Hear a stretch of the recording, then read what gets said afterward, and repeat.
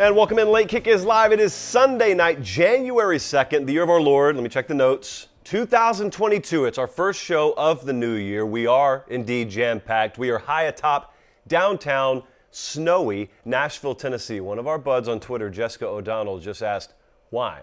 And really, I don't know.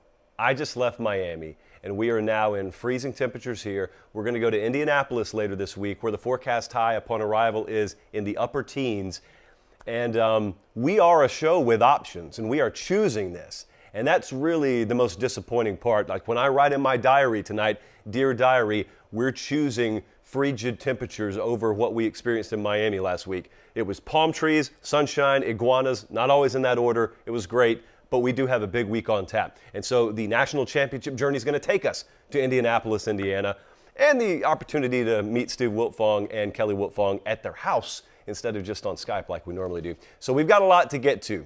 I've got some early thoughts on Alabama and Georgia tonight. It's not an SEC championship recap, although the same kind of bullet points that we hit once upon a time when those teams played in Atlanta, yeah, it'll sound like a familiar refrain, but I'm not attacking it from that angle tonight. I've got what are probably going to sound like some hot takes, but they're really not. I just feel this way about both teams. The bowl opt-out drama, the debate, the conversation around this whole thing, it really ramped up this past weekend. There were some comments made on some national networks by some national personalities that got a lot of you up in arms.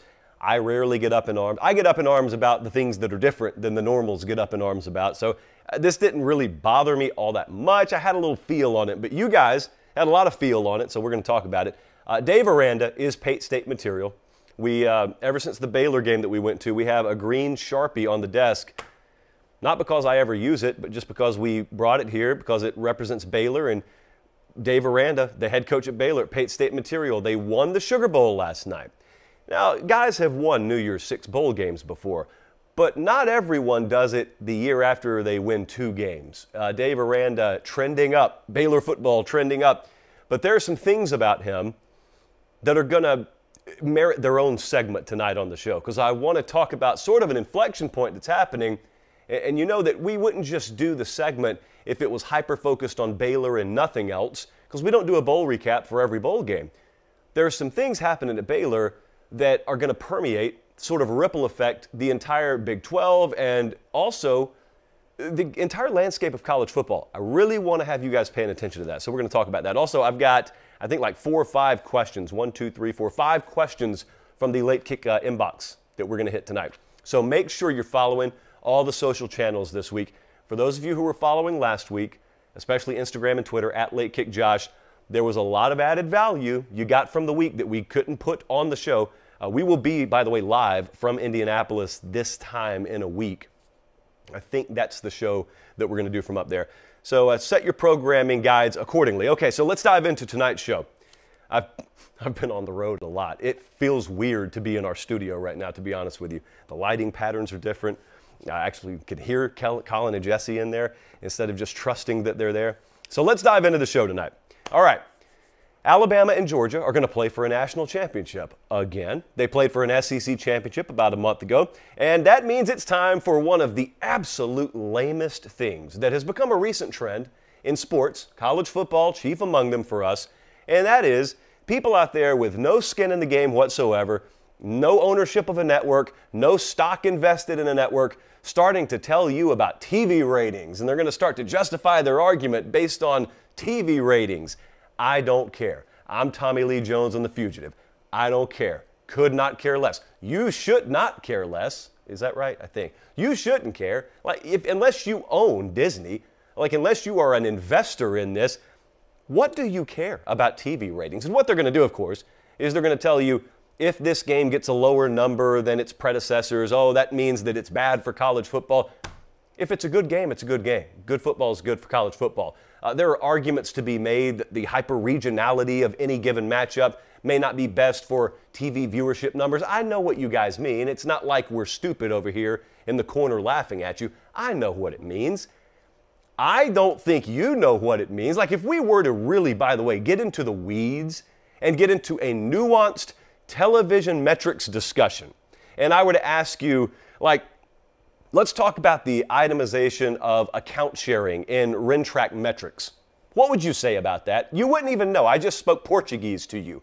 So there's a lot of nuance that goes into that argument anyway, and the conversation about modern day ratings. So really, if I wanted to, I could tie you in a pretzel when we're talking about that. And then a TV executive could tie me in a pretzel when he was talking about that. All the while, none of it matters because we got a game, an actual on-the-field game. That's what we understand. That's what we want to talk about here. I want to talk first and foremost about what this means for each program. This is not the game breakdown. The game breakdown is going to happen later in the week.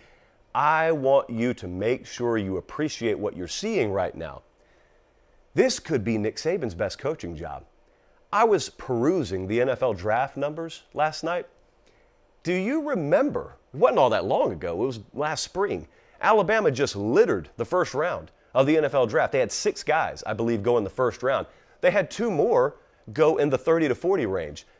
What that means is Nick Saban is about to play for a national championship after having to replace 8 of the top 40 draft picks in the NFL draft. Not 4 years ago. It's just last spring that happened. And so not only are they playing without Najee Harris, and you got Jalen Waddle out the door, Mac Jones out the door, Devontae Smith out the door, you got your offensive line out the door, brand new quarterback never started, brand new offensive coordinator. Oh, by the way, they lost Jace McClellan and Roydell Williams during the season. You drop the pen and you say, you're kidding me. They're still playing for a national championship? That team should have 4 losses, and they're playing for a national championship. I pointed that out yesterday, and I had most people who rightfully were in amazement. Then I had some people who wanted to pretend like they're capable of overthinking the room come in and say, well, yeah, but when you recruit like they do, it's easy. No, it's not. It's not easy even when you don't lose a bunch of guys to the draft and you recruit like they do. If you want to know how true that is, ask Georgia how easy it's been to get to the national championship. Ask Texas A&M. They're loading up players right now. You go ask Jimbo Fisher how easy. 5 years from now, ask him how easy it's been. I don't care how many times they've gone. How easy has it been? It is critically important to understand what happens once you get the talent on campus.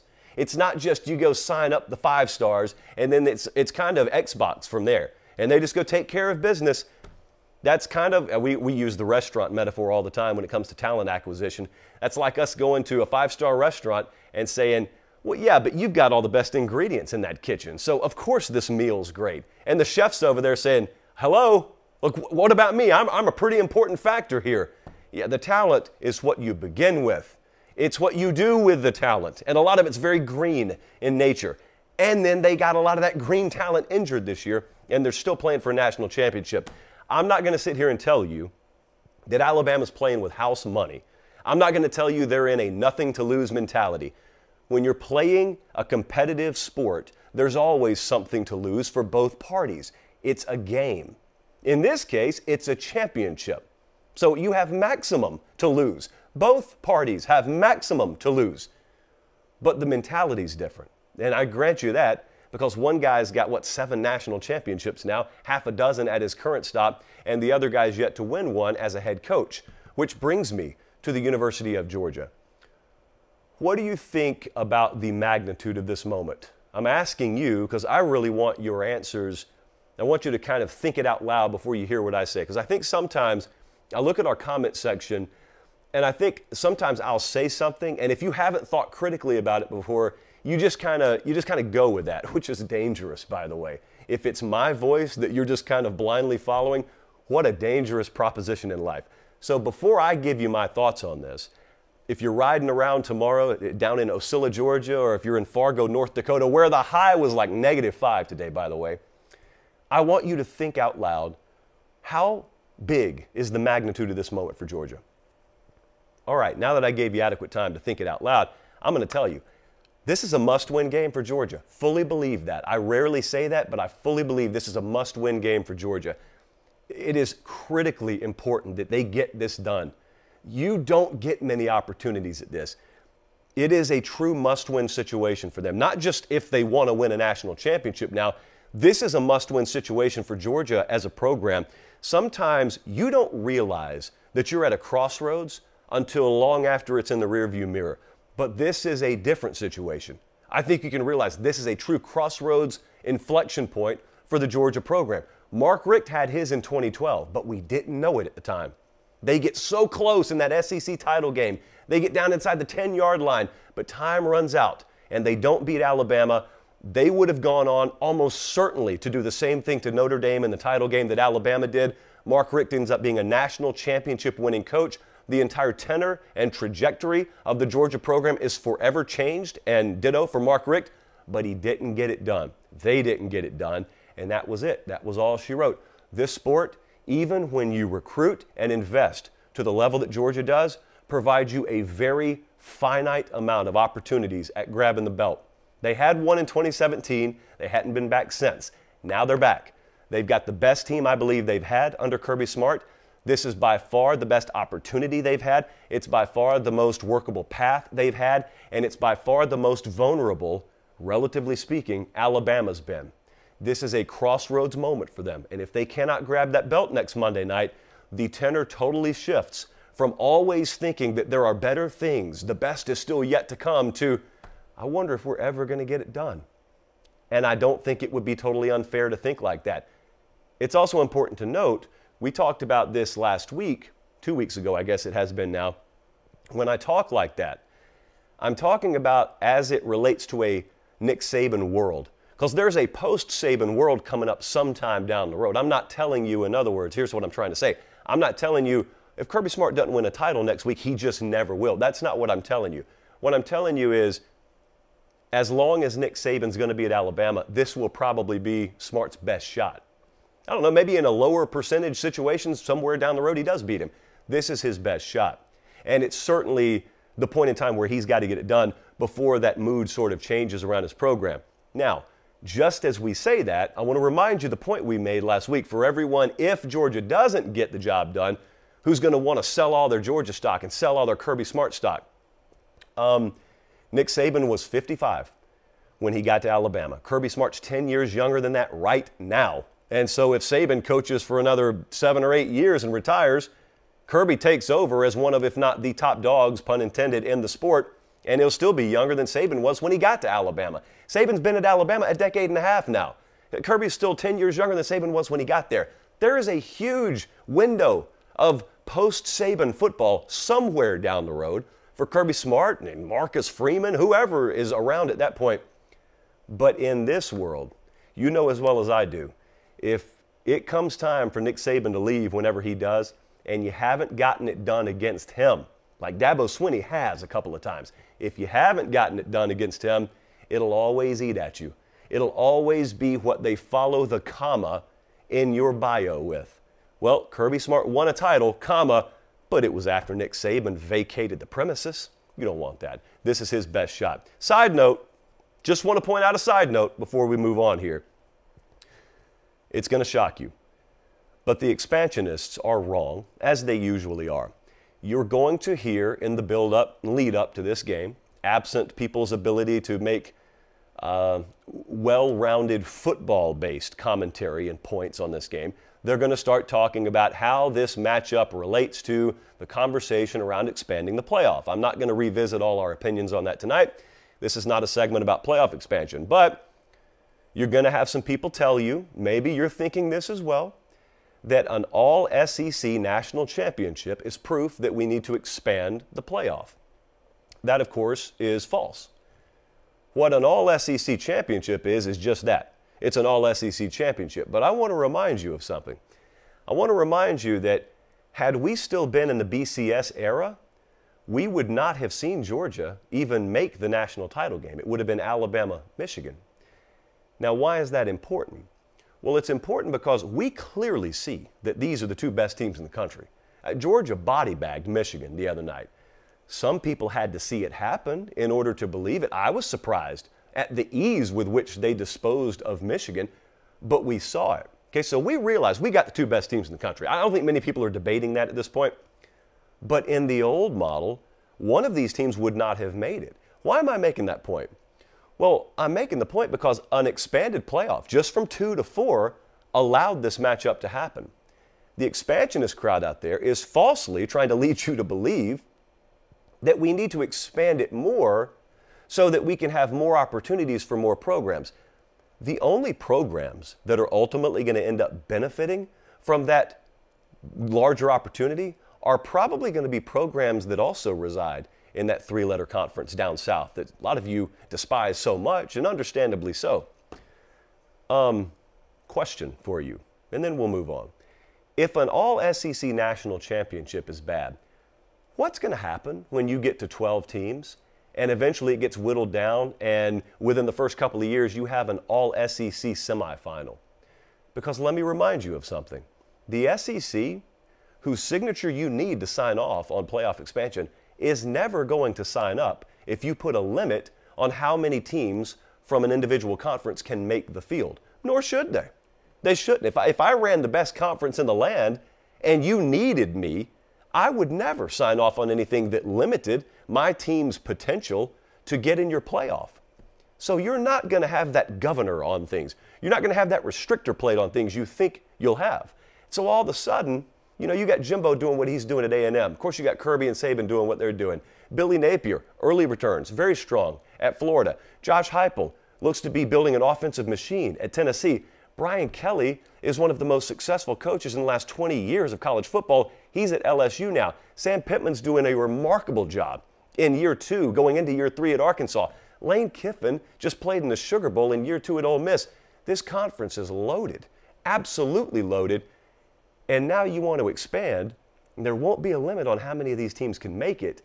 You really want to see yourself in a situation, a tournament in college football, where you get in with no cap on the SEC, and all of a sudden now you're watching meaningful playoff games, as opposed to those meaningless bowl games.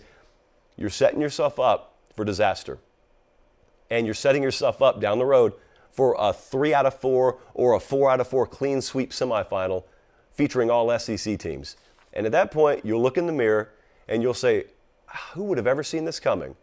And I'll point to myself, but I'll take no pleasure in doing it, because at that point, things will have already been ruined. You can't go back. You can't go back. No one's going in reverse, because the powers that be will cash their paycheck regardless.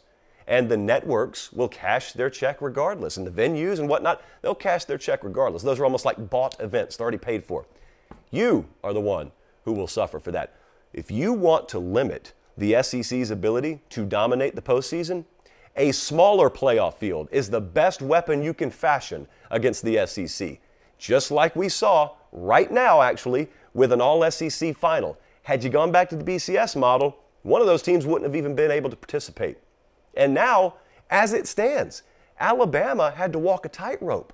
Remember this, they lost to A&M. Had they lost one more game, and they were behind at Auburn, they needed overtime, they played a very tight game against LSU, they played a very tight game against Florida. Alabama almost didn't make this playoff. You expand it to 12, they'll never not make it. Your best weapon against Bama is a small playoff field. I say that, and it kind of falls on deaf ears, or death ears, as one of my cousins once said. So we'll just move on, and we'll eventually have to swallow whatever they dish out, but I just want you to think about it. That's all I humbly ask. Actually, I got one more thing to ask. It's going to be cold pretty much everywhere aside from where we just came from last week in Miami. It's going to be very cold this upcoming week. So you may have thought to yourself, we've gotten through it all. Got my winter wardrobe, or maybe I'm not going to need it. Well, yes, you are, friend. And so whether it's a coat you need, or you want to go lighter, maybe sweatshirt, but you want that team logo, or you want the brand of your choice on there, don't go someplace that's going to jack up the price on you and also does not support the shows that you love. Go to Academy Sports and Outdoors, or go to academy.com. And this is the second thing that we always humbly ask in the show. The first thing is to like the video. The second thing is check out Academy Sports and Outdoors at some point this week. Gave away a lot of Academy gift cards down in South Florida over the past week. And so that was one of 14 reasons that we loved our trip down there. Academy Sports and Outdoors, no matter what it is you need at this point. Could be a grill, could be a sweatshirt, it could be, a baseball bat. Hey, spring is coming, eventually, they tell me. Academy Sports and Outdoors. That's the one-stop shop to fill your cart, to fill your closet, to fill anything that you need to fill, and also to check off the box and to be able to say, hey, I supported the show with the brand that makes the show being free possible. That's a lot of word salad, but it's very important to take it seriously. We appreciate them. We appreciate you guys and what you do with Academy in the name of our show. Really appreciate it. Never gets old to read that. Academy Sports and Outdoors. Pretty much your one-stop shop for life at this point. We've got to wade into this conversation carefully. Let me readjust in the chair. Appreciate all you guys being tuned in, by the way. If you're watching live or if you're listening to the replay, subscribe to the channel if you don't mind. It's free. Nothing else goes into it. All right, it's going to be sensitive. I guarantee you I'm going to get some arguments on this one.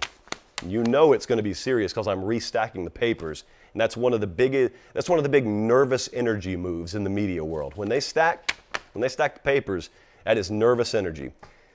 So what am I nervous about? Well, that's not really all that nervous about it. But bowl opt-outs, big topic of conversation right now. I'm not even going to give you my personal opinion on it. It doesn't matter because they're not going anywhere. Like, of course, I'm not crazy about bowl opt-outs, but I also understand if I had potential top 10 draft money waiting for me a month or 2 months or 3 months from now, yeah, I may think differently. So I'm not personally involved and invested. I'm not going to pretend to sit here and tell you you should value my opinion on what someone else should do with their career. I've got my personal feel on it. I hate it when folks opt out, but also it's really none of my business what they do in their personal life. So the opinions are there too. The bowl opt-outs aren't going anywhere. Therefore, the opinions aren't going anywhere either. A lot of you were tuned in, and even if you weren't, you saw it on Twitter or you saw the replays of it eventually, to the College Game Day broadcast they did before the Rose Bowl. I thought it was insanity, by the way. The schedule that some of those guys like Fowler and Herb Street, Desmond Howard and whatnot, the schedule they had this past weekend, I don't think they slept at all. But they did a broadcast of College Game Day at the Rose Bowl Saturday morning. And they were talking about bowl opt-outs, and they were talking about the phrase meaningless bowl games and how there's that connotation around these days that if there's not a playoff spot involved or a playoff trip on the line or it's not a playoff game, then the bowl game is less significant and therefore it's meaningless. And it's a conversation we've had 1,000,001 times on this show. That's not what the controversy was. The controversy lied in a conversation that Kirk Herbstreit and Desmond Howard started to have on set about how, in a sense, today's player may not love the sport like yesterday's player did.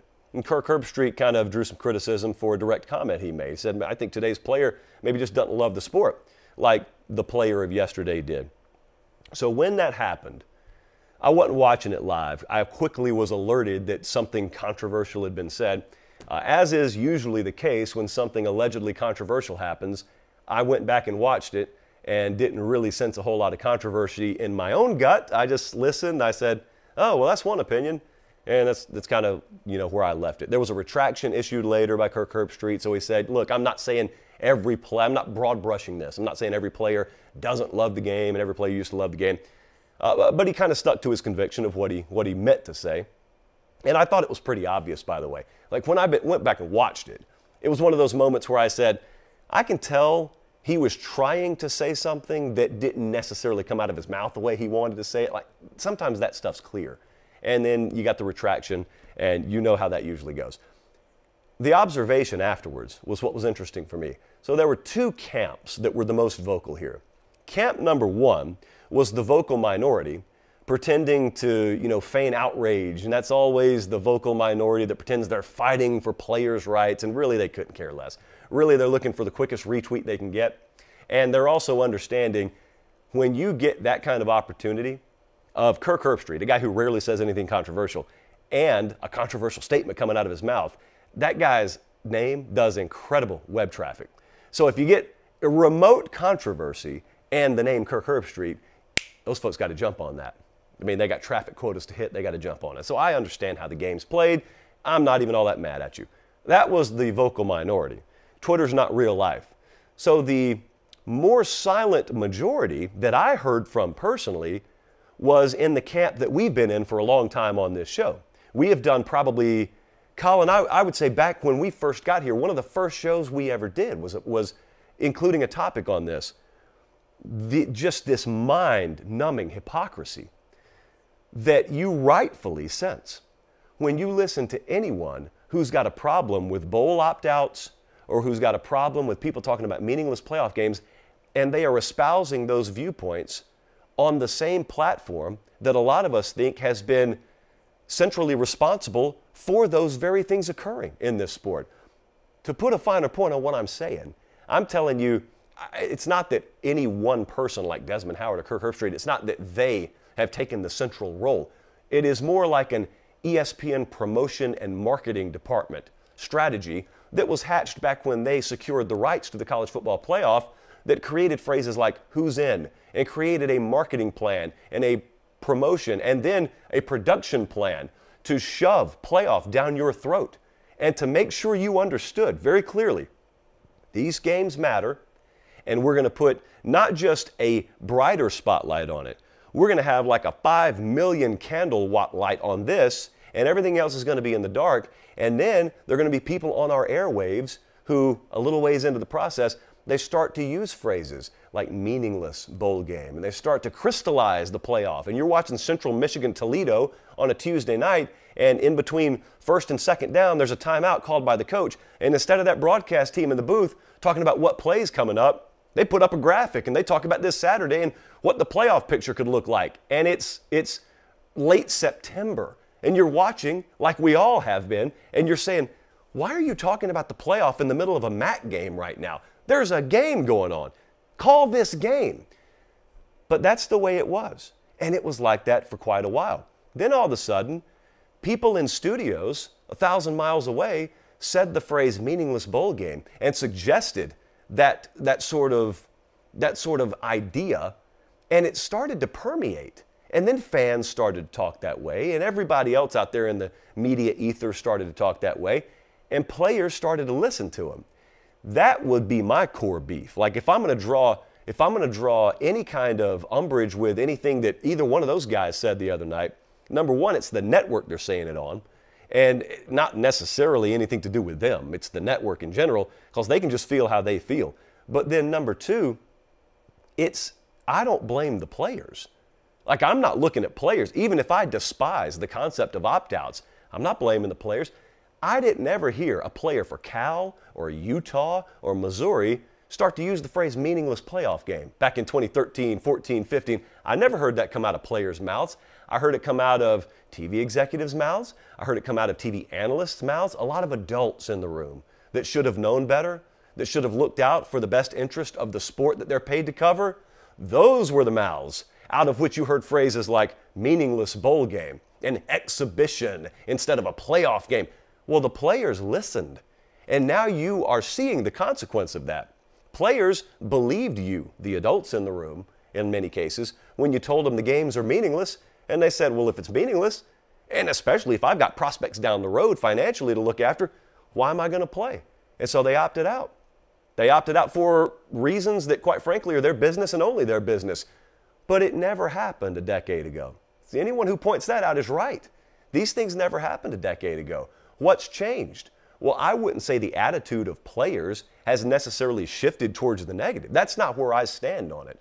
Where I stand is the players not really being all that much at fault. I don't question the heart of players. What I'm questioning is, how in the world are we about to have adults in the room get mad at kids when all the kids did was listen to the adults? Like, that's been our core issue about this from the beginning. And if you've watched Late Kick for a long time, you've heard me do a version of this segment 10 times. And so it's not going anywhere. But I will say this now. For a lot of people who took issue with what someone like Kirk Herbstreit said or Desmond Howard said, here's what I started to sense as the day went on. There was a lot of lumping going on. I want to caution you. You can do whatever you want to. I want you to be very careful, though, because I see this happen more and more, and I've tried to point out when it seems like I'm doing it that I'm not really doing it.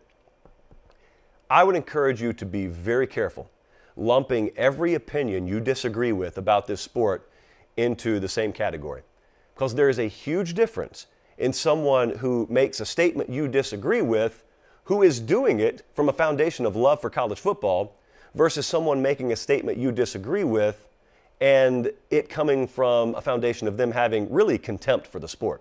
They don't feel it. They don't have passion for it. They don't love it. They're not looking out for it. They're looking out for any of a number of agendas that really drive them. And college football just happens to be the vehicle You know, they're the parasite, and they have latched on to college football, and they're using it for all the wrong purposes. So you can disagree with both parties. One of them needs to be in an entirely separate category than the other one does. Because I can promise you one thing. Look, whatever you thought about what that entire panel said the other day, you take someone like Kirk Herbstreit. If you're a diehard college football fan and you really want what's best for this sport, you and him want the same thing. Even if you may disagree on an individual topic, you want the same thing. But some of the more nameless and faceless power brokers in this sport that are pushing all forms of quote-unquote progress and pushing the game quote-unquote forward, those folks don't necessarily align with your values and principles. They are very, very good. They are very adept at convincing you the alternative is true, and they are very, very good at selling you on the right bullet points to get you on board with their line of thinking. They do not share your values. They just don't. They don't care about the same things you do, and I'm right there with you. They don't care about the same things I do. But for some people, I think that a lot of times there's a lot of quick draw out there. You got to have a reaction to everything. Sometimes it's best to just put your hands behind your back, put the device down, and just think for a little while. Think critically for a little while. For some of us, college football does not orbit around something else. For some of us, college football is the center of the sporting universe. And so for some of us, really whether you agree with everything that comes out of my mouth or Kirk Herbstreit's mouth or Desmond Howard's mouth, some of us have the best interest of the sport at heart, and that's really where it stops. For us, college football is not a rung on the ladder that you just step on to get somewhere else. For us, college football is it. I mean, for me, it's my livelihood, and I love the sport, and I would really love to be able to give to it because it's given so much to me. I'm not a player, but there are other ways that you can contribute positively and give to it. But when you talk like that, some people think it's false. Some people think it's not authentic. I can promise you it's very authentic. And when you see me push back so hard against things that are labeled as progress in relation to the sport that I don't view as progress, I come from the South, okay? And I come from the 65 corridor and the 75 corridor. There are a lot of small towns in South Georgia and South Alabama that got sold on progress once upon a time when those interstates came through. And look, if you're the governor of Georgia or Alabama, it was progress. If you lived in Birmingham or Montgomery or Mobile, if you lived in Macon, if you lived in Atlanta, it was progress. Valdosta, oh, it was progress. Because it made it easier. Thoroughfares made it a whole lot easier to bring tourism traffic in, and it made it a whole lot easier to get where you were going a lot quicker if you were traveling long distances, but it wasn't progress for everyone. You ask little towns in South Georgia, little towns in South Alabama, it's not always progress for everyone. So if I was the governor of Georgia, man, I wouldn't listen to your cries for a second. There's a greater good being served here. There's a larger good being served here. So we're building that interstate, whether you like it or not. But if I'm the mayor of Cordele, Georgia, I'm not listening to that. My priorities are different. And so there are two arguments that can be made here with most of the debates happening in college football right now.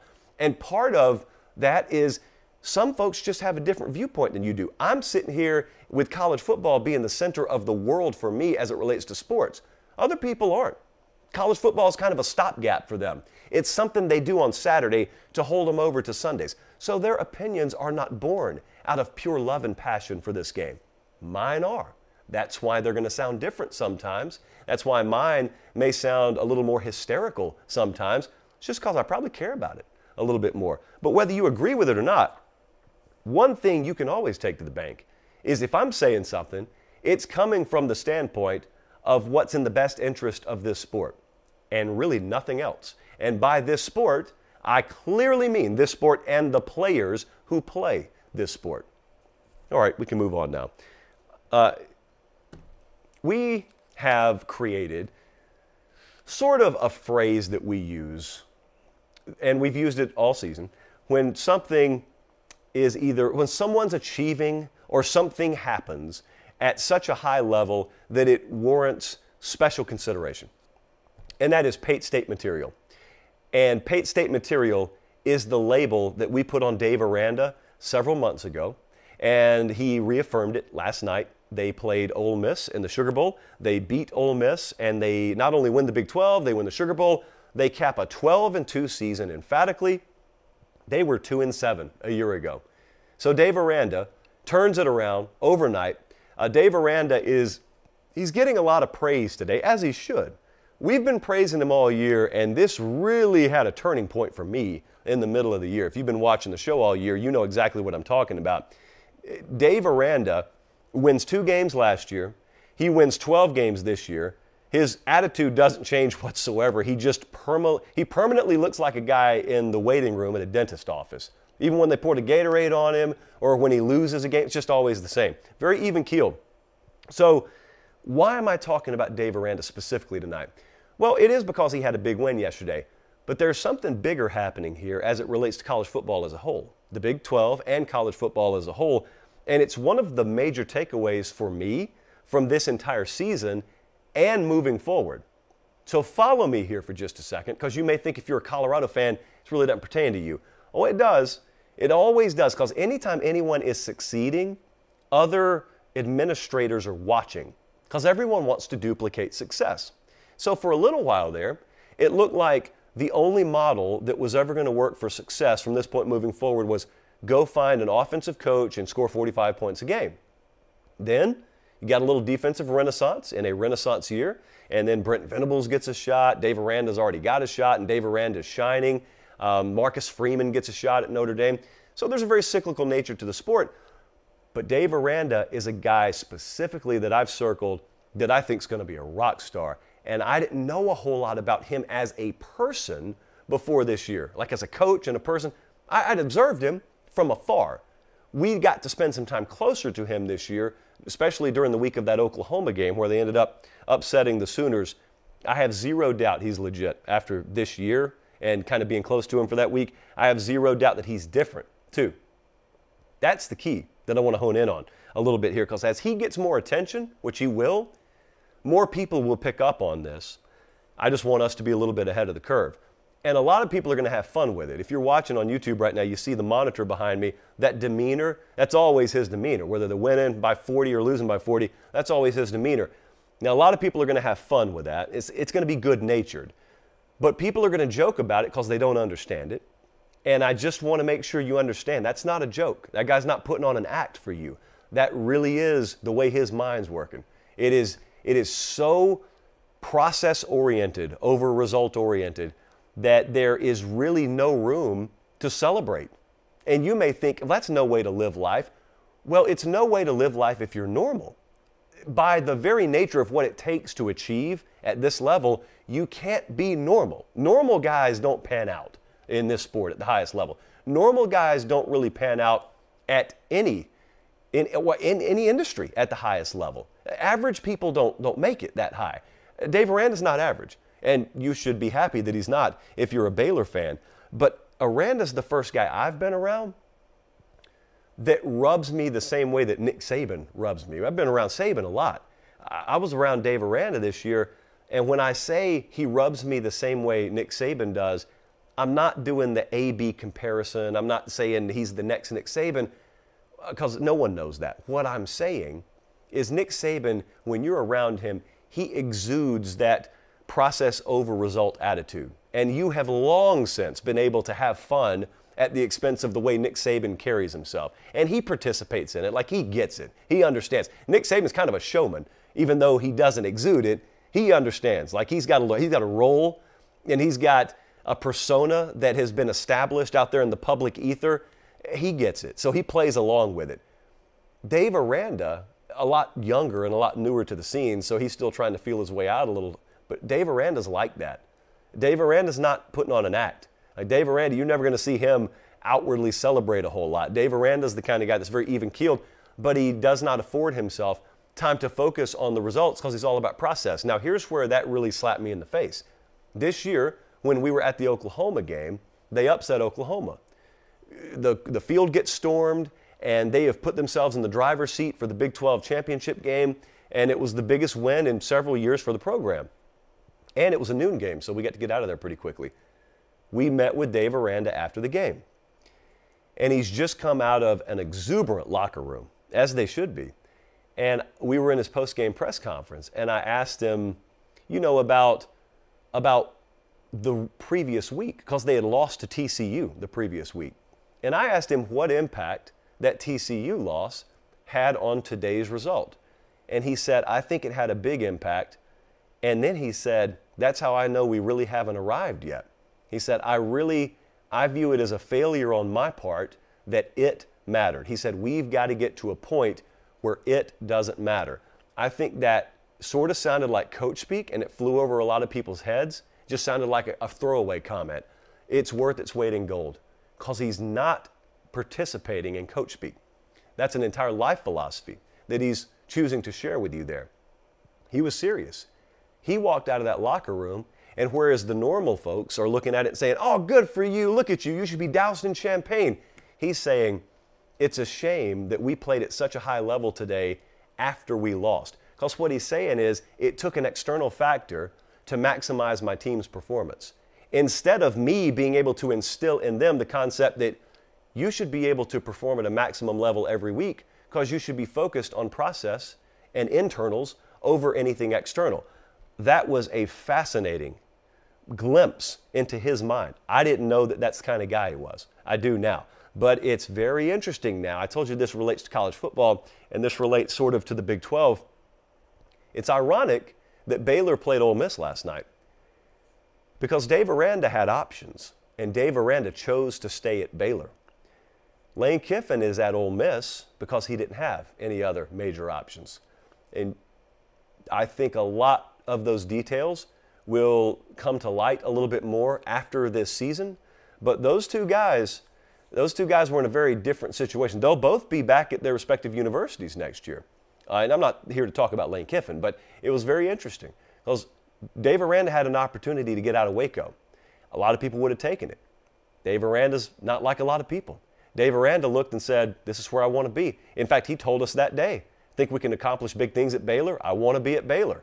He kind of deadpanned it. He had a flat face, and he said it. And I think a lot of people let it go in one ear and out the other. Well, now he put his money where his mouth is, and he's staying at Baylor. And it's an inflection point in the Big 12 because Oklahoma's not going to be there much longer. Texas not going to be there much longer. The big question is, in that post-Longhorn Sooner world, who benefits from the excess amount of oxygen now in the room? Why not Baylor? Why wouldn't it be Baylor? They're in a prime position right now. It's a really good time to be a Baylor fan. And as you look from a distance, if your program's in a position to hire a head coach in the next 18 to 36 months, I'm not saying go get Dave Aranda. If you could pull that off, it'd be a miracle for your program. It's not that. It's every time a new kind of guy has success. Sam Pittman, same way at Arkansas. Then everyone in the industry is asking, who's our Sam Pittman? Who's the next Dave Aranda? And it's good. It's always good because then it creates a new pool of potential candidates that to that point maybe wouldn't have been considered for a head coaching job. And so that is really good because then it turns over a new layer of topsoil at the head coaching level and gives guys opportunities that maybe they wouldn't have had. So Dave Aranda could end up impacting your program, or he could just beat your program, or he could do both. We'll see. All right, let's go to the Q&A. Let's go to the inbox right quick. We've got 5 good questions here. The Late Kick Extra podcast is back this week. So this is kind of a version of what the Late Kick Extra podcast is. Jesse, producer Jesse, yes, submitted a question. He said, what are the 3 biggest things teams need to have to be able to defeat the Alabamas and Georgias of the world? Well, the first thing they have to have is the necessary roster talent. This is not necessarily in order. So they've got to have that. But they've got to have the maximum buy-in, too, which means they have to have A-plus investment across the board. There cannot be a weak link. There cannot be one area they fall kind of fatally short in because the other programs don't. So they've got to have that. They've got to have the talent acquisition, but they've got to be able to develop and manage it once it gets there, or else the previous 2 don't really matter. They're just wasted. So I would say an all-in culture, top to bottom, that is administrative, university too, that is talent acquisition, and that is player development and roster management. Doesn't help to leverage the portal pretty effectively too. And when I say roster management, NIL is included in all that. Let's go next here. When is the realistic window for the Aggies to get over the hump and win a national championship with the best recruiting class ever? They picked up another 5-star today, by the way. I think it's a little unrealistic for it to be next season. Well, I don't know that it's unrealistic. I mean, it's not that they'll probably be my preseason prediction to win a national championship, but let's just think it out loud for a second. Connor Weigman's coming in. Jimbo Fisher was with us on the signing day show, said he's the best quarterback in the country. I think they are going to fast track him. I don't know if he starts next year, but if he doesn't, that means someone beat him, which is a de facto very, very good situation for A&M. They are immediately upgrading on the perimeter at the skill positions. They will forever, now that they have recruited the way they are, they will never lack on the lines of scrimmage again. They will never lack for quality depth. They will not lack. They have all those attributes that I just said you need to have. They've got all those things. I think they can compete for it next year. The problem is they picked Bama off this year, but they didn't capitalize on it. They couldn't capitalize on it this year. It's not going to get any easier to pick Bama off, is what I'm saying. Next up, why are people doing revisionist history based on the playoff games, saying that Notre Dame or anyone else deserved a playoff spot over a 12-1 Big Ten champ, i.e. Michigan? This is not just relegated to this year. I've seen this happen. We've seen this happen a number of times. Notre Dame, it happened to them a couple of times. Notre Dame gets in the playoff, they get blown out, and then people say Notre Dame shouldn't have been in the playoff. Yeah, they should, because any team that replaced Notre Dame would have had the same thing happen to them. But it's not about waiting for the playoff games and then deciding if the right teams were in. That is a foolish way to go about it. You qualify for the playoffs based on your regular season resume, and that's it.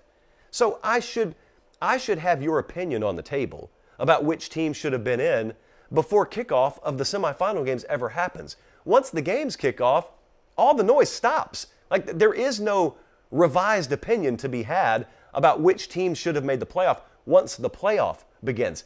Because what happens in the playoff is not part of the criteria for who should make the playoff. I know that sounds very commonsensical, but I think it has to be stated here. Cincinnati absolutely should have been in there.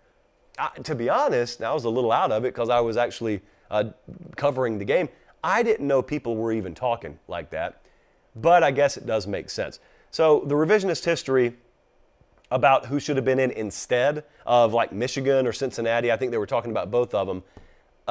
Just brush that to the side. That's casual talk. Next up is Jake. Who outside of the SEC do you see being a contender in the next few years? Someone who can seriously compete with the best in the SEC? Well, the tough qualifier here is he says outside of the SEC. Like, to me, it should be outside of Georgia and Bama. Because I want to be able to put A&M in here. Like, I want to be able to include Brian Kelly at LSU. But if I got to go outside the SEC, I think we're all interested to see how Clemson bounces back, or if they do, what does Mac Brown do at North Carolina? Because a lot of times when you build expectations for a program and they fall short, but they're continuing to recruit at a high level, sometimes you were just a year early on them. I'll be interested to see if we were a year early on North Carolina. Penn State is a quarterback away, and they just brought a 5-star version of a quarterback on campus in Drew Aller. I will, of course, be very interested to see what Marcus Freeman does at Notre Dame. Texas has Quinn Ewers at quarterback now, and Texas will now be in year 2 under Sark, and they are really overhauling that roster. Those are some of the programs, along, of course, with Lincoln Riley at USC. Those are some of the programs that I would look at. From Rex Castillo, street name Rex Castillo.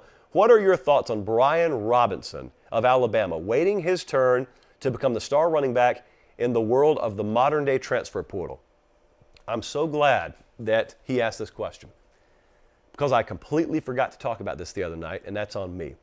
Brian Robinson is a poster child for what a college football player is. Like, if you want a perfect embodiment of the perfect college football player, it's Brian Robinson. Brian Robinson grows up in the state of Alabama. I think he grew up in Tuscaloosa, actually. And he commits to Alabama. He was a 4-star running back, would have already long since starred and probably gone to the league at most programs, but he is on the same roster with stud after stud after stud. And so he's not featured until, his 5th year there. And now Brian Robinson has battled injury, and yet he's persevered, and he ran it for over 200 yards in the semifinal game, played on one leg against Georgia, and still put in incredible work, especially in pass pro. And he He has the mentality that if you could clone it and put it in everyone else, you'd win every game 100-0. Brian Robinson is everything that is right about sports, not just college football. Like, Brian Robinson is a perfect version of a competitor. He's a perfect version of a college football player.